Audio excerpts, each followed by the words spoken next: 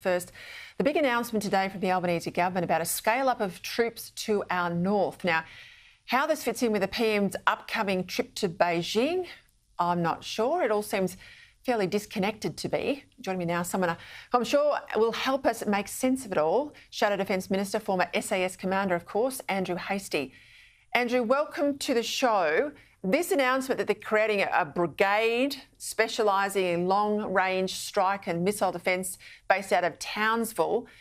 This is obviously the Army getting more focused on missions to our north.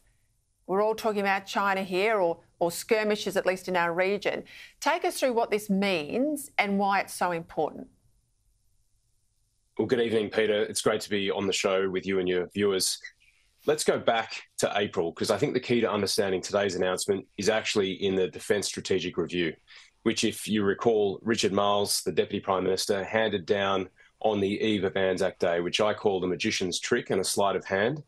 He knew there wouldn't be much media over the following day, so he did it because what we learned from the Defence Strategic Review, after promising so much, very little was delivered by the Albanese government. There was no new money, there was cost shifting within the existing budget, and of course there was cannibalisation of capability. And the cannibalisation of capability happened with the Army. So the Army missed out. Essentially what happened was 450 infantry fighting vehicles were cut to 129. And because the Army is being fleeced, they've had to restructure. So today's restructuring and reposturing is about accounting for an underinvestment in Army. And what this does is it shrinks the Army, it disperses our combat power, and it weakens our Australian Defence Force. And that's the fundamental truth of this. So rather than this being a positive announcement then, as I think it's been spun by the government, you're saying this is Army just trying to manage the cards it's been dealt? The Army has been dealt a very tough hand, and the Army is doing its very best to manage a bad situation. We're actually going back down to one armoured fighting brigade, which means you've got one shot in the locker in a high-intensity conflict, which will be based in Townsville. Darwin will have a lighter footprint, and of course Adelaide will be a long-range fires brigade. Now, there's other issues here to consider, Peter, as well, and that is how this affects our recruitment and our retention targets long-term. And I think for a lot of families who've made a home in Adelaide, this may well be a trigger for many of them to think, you know what, we don't want to move up to Darwin, we don't want to move up to Townsville, because we've got our local networks here, our kids are in schools, our partners or spouses are employed here. Maybe it's time for us to consider another career path. And so I'm worried about what it does for retention and also recruitment, given that we recruit the vast majority of ADF personnel from the southeast corner of this country. Do you remember the Howard government when they moved that brigade to Adelaide? It seems crazy that it's all being undone, and here I was falling for the spin from Richard Marles today. Let me ask you about this bipartisan trip to Taiwan at the moment. We've got Josh Wilson from Labor, a number of others, of course, Liberal frontbencher Paul Fletcher. Beijing's come out against, have used a talking head, as they do, through proxies to say that it'll embarrass the Albanese government, this visit, because it could disrupt its configuration of China policy. They say that there's unresolved issues between China and Australia. They talk about the wine dispute. Of course, we've got our Prime Minister about to go and kowtow in Beijing. I don't have an issue with the Prime Minister going to Beijing, but we clearly have genuine China concerns, and now this pushback about Taiwan. What's your response to those comments? Well, first of all, Peter, a couple of points I'd like to make. Number one, we should always be in dialogue with countries in our region, particularly China. So the Coalition welcomes the opportunity for the Prime Minister to visit China and to maintain that relationship with President Xi. What we are concerned about, though, is this latest signal from the Global Times, the online media paper, which basically said, you know, be careful. You're doing the wrong thing here by sending a parliamentary delegation to Taiwan.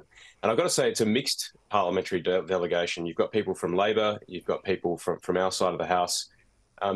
And let's not forget that Anthony Albanese led one back in 2018. A senior diplomat said to me a month or two ago in Canberra, he said, the thing you've got to understand with the People's Republic of China is that their leadership are tough. They are hardcore. They do not respect weakness. They respect strength. And so we've just got to maintain consistency here. We've got to continue maintaining a strong relationship with Taiwan. It's our fourth largest export market. It's our fifth most important trading partner. We have a lot of people-to-people links with Taiwan. And it's an island nation of around 25 million people. What happens to Taiwan really matters to Australia, because we're also, surprise, surprise, an island nation of 25 million people. So I think we keep doing the visits. We maintain good relationships as best as we can with the PRC, and we ignore some of this heavy-handed rhetoric that we see coming out of platforms like the Global Times.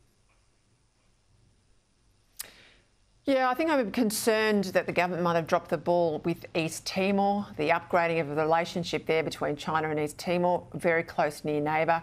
All of that's a concern. But before you go, I want to ask you about a brouhaha in your old committee, the powerful Intelligence and Security Committee of the Parliament. Peta Credlin, who is now the chair, he had to formally ask his colleague, Home Affairs Minister Claire O'Neill, to clarify if she endorses the relisting of Boko Haram, Islamic State, and Islamic State West Africa. Now, we know that Labor is rumoured to want to rip apart and change dramatically the Home Affairs portfolio, but why on earth did Credlin have to tell the minister how to do her job? It's a great question, and we'd like to see an answer to it as well, Peter.